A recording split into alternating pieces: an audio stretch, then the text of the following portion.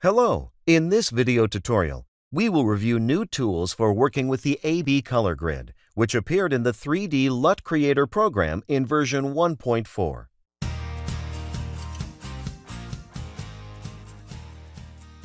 We already have similar tools for working with the curves.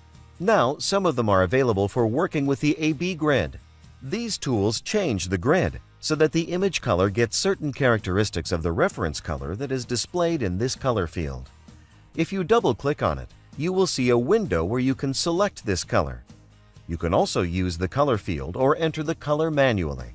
However, it is much more convenient to just hold down the Alt key and click on the desired color. You can click both the working image and the reference if you have it loaded. Let's choose the color of the grass as the reference color.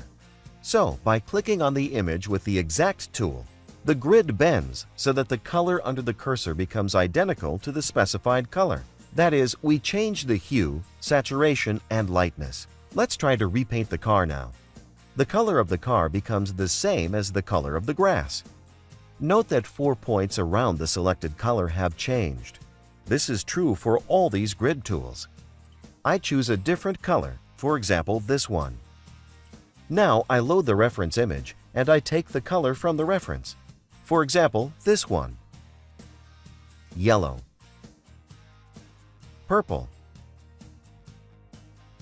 Turquoise, and so on.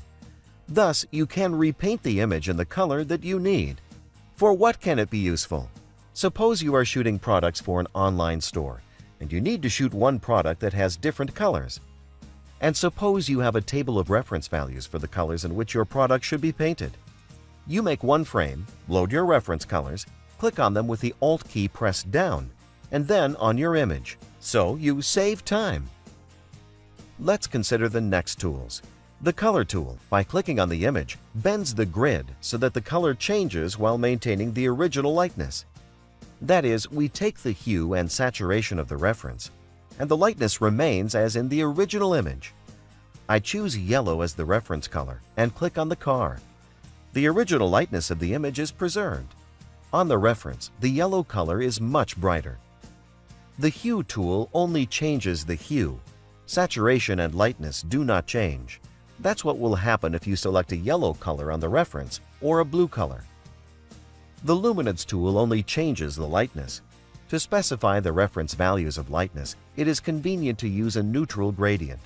In our case, we have gray patches. I take the lightness from here, and the picture becomes brighter. I will try the rest of the patches.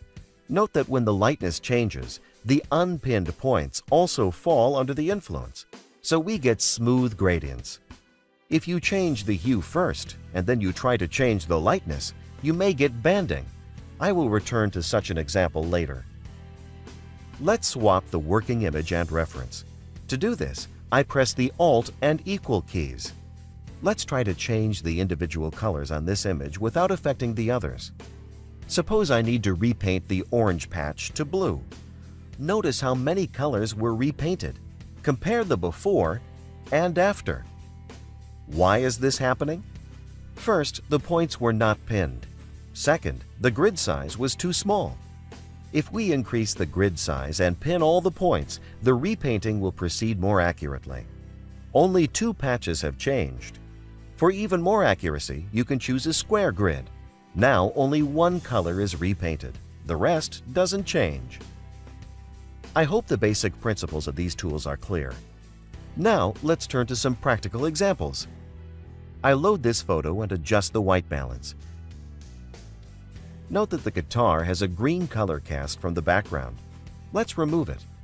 I select the Exact tool, select the color I want, and click on the guitar. I changed the hue, saturation, and lightness, but there is still a small green part below the hand.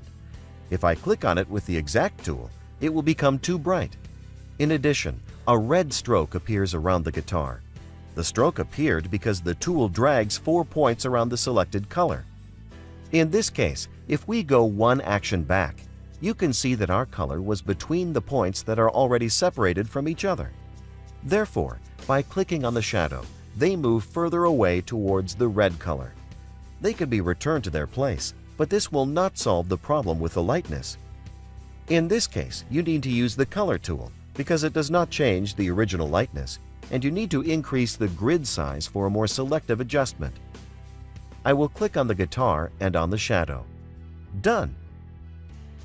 Here is the image before the corrections on the AB grid. There is the after, and the global before-after. Let's consider the example with the skin tone. I adjust the white balance. Now I try to remove a small green color cast from the skin. I increase the grid size. Here you can change only the hue. I choose the skin color that I would like to see here and click on the green skin. This is before the corrections on the AB grid. That's the after. Let's see the whole image. Here is a global before-after. Let's try to work with this image, which is familiar to us from the previous lessons. I remove the blue light.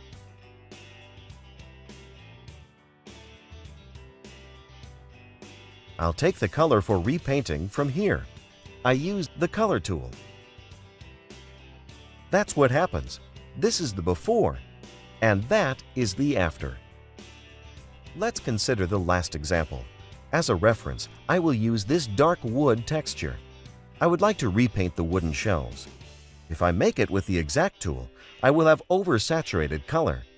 In this case, I would like to have a muted saturation. To do this, I first select the Luminance tool and change the lightness, and then select the Hue tool and change the hue. The saturation is not changed. This is the before, and that is the after.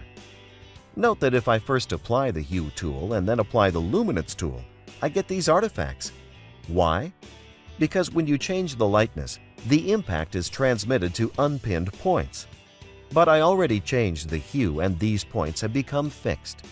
Therefore, the changes in the lightness did not spread beyond the fixed points. Weakly saturated colors did not change, and we got color banding.